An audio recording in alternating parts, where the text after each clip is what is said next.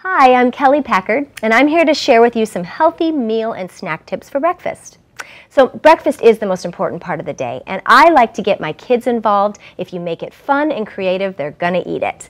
This is a breakfast that we love. It's made of a skewer, but I actually used a straw so that your kids can actually put the food on themselves and not get hurt. You do a whole wheat waffle, some fruit, some turkey bacon, and here you have a glass, an 8-ounce glass of milk. Now, it's orange because I found the greatest product ever. It's called MilkSplash. It is a milk flavor that you put in your milk. You basically just gently squeeze into an 8-ounce glass of milk. You stir it up and it's instant flavor. They have 5 flavors, 0 calories, no sugar. The kids love it. You can also add it to a bowl of cereal to enhance that as well. Thanks for stopping by.